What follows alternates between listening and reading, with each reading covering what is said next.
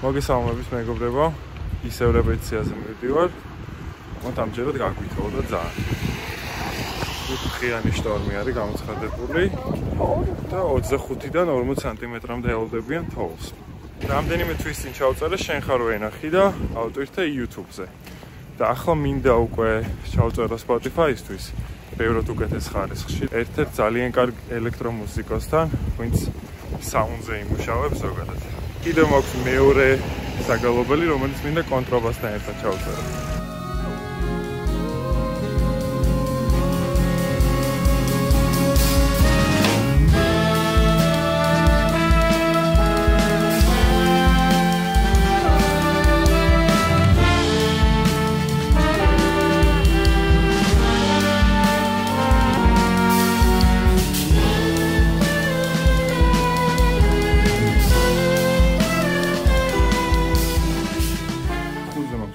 კრისტოფთან, კონტრაბასისტთან. ეხლა არის უცეკლია 10 წუთი. საგალობლის სახელია რომელნი ქერუბიმთა. ჯერ მე თვითონ დაუკრავ, ცოტა დრო მოქვს და შემდეგ უკვე კრისტოფთან ერთად, რასაც გავილი პატარა მონაკოს შავიწე.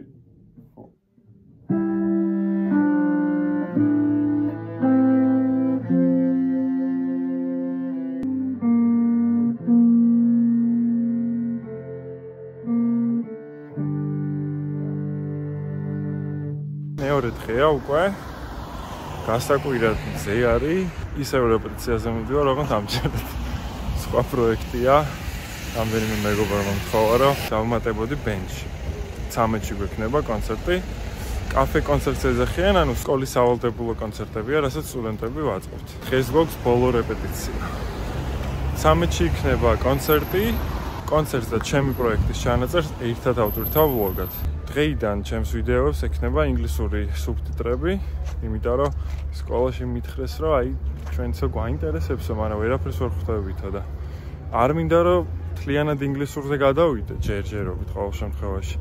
იმიტომ რომ უმეტესად თქვენთვის მინდა რომ ნახოთ დაახლოებით როგორი სიტუაცია არის აქეთ, დაისწავლება როგორ და ასე შემდეგ. ამიტომ ჯერჯერობით ენას არ შევცვლი. მაგრამ ინგლისური სუბტიტრები იქნება. ვერ წარმოიდგენთ რამდენად მიხარდა რომ შტორმი გამოცხადდა, იმიტომ რომ ნუ ჯერ ერთი აქ შტორმი ითვლება ჩვენს ყოველდღიურობად, იმიტომ რომ ძალიან ფრთხილი ხალხია ზოგადად. გუშინ ბევრიც არ უთავია და ავტობუსები გაჩერდა, მაღაზიები დაიკეტა, არავინ არ მოძრავ, აი არ ვიცი, სასწაული ხდებოდა უბრალოდ იმის გამო რომ თოვდა. არაფერი განსაკუთრებული. და ძალიან მიხარდა, იმიტომ რომ საინტერესო ამინდია აქეთ და ზედა თოვლი ჩემთვის არის კოშმარი რა ჯოჯოხეთში ვცხოვრობ ამ წამს ამინდის თვალსაზრისით. ამიტომ ძალიან დიდი იმედი მაქვს რომ ხვალიდან ისევ სტორმი და თოვლი გაგრძელდება. ეხლა წავედით რეპეტიციაზე.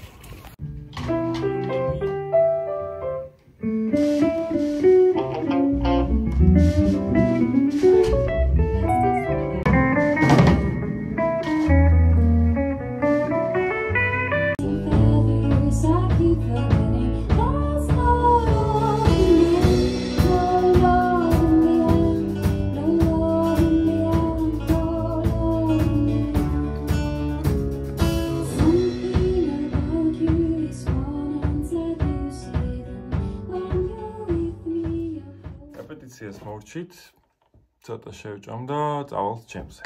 სანამ ჯემზე წავალთ, არ ვიცოდი თუ ვასწრებდი. შეხვედრა არის ძალიან კარგი გიტარისტთან, სახელს ნახავთ და 15 წუთში მოკლედ იკვირთ.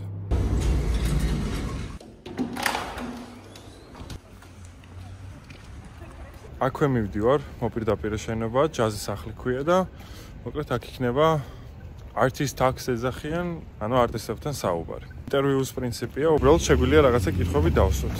თუ რამე საინტერესოს მოვისმენ, ჩავიწერ აუცილებლად. ეს შენობა არის, აქ მოქვს დარბაზი და აქეთ სკოლა.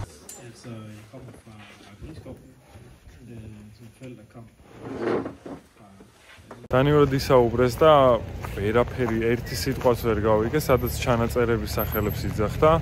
აი მარტო მაშინ ხვდებოდი, რისი თქმა უნდა და დაახლოებით. ასე რომ ახლა სკოლაში, შემდეგ უკვე ჩემზე ცოტა მოგვიანებით.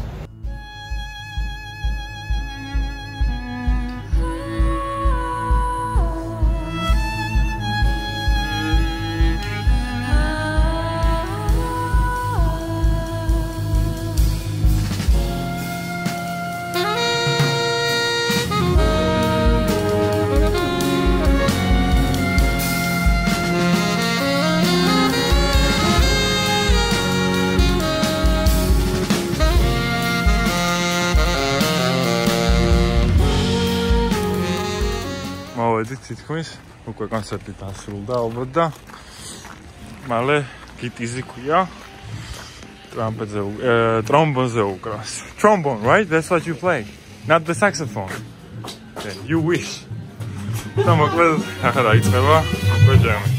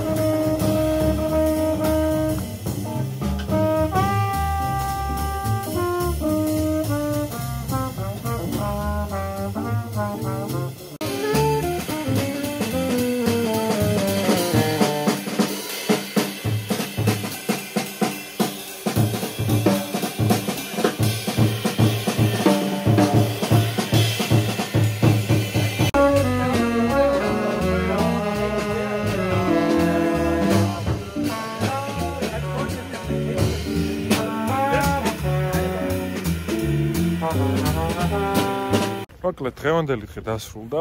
იმედია რომ მოგეწონათ. ცოტა გრძელი ვიდეო გამოვიდა ამჯერად და ვფიქრობ რომ დაახლოებით ამ მეტრაჟში ჩავჯდები.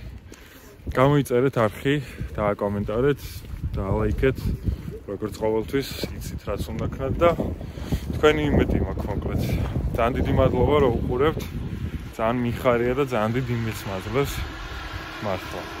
ხამემშვიდობის მეგობრებო, დიდი მადლობა და დროებით.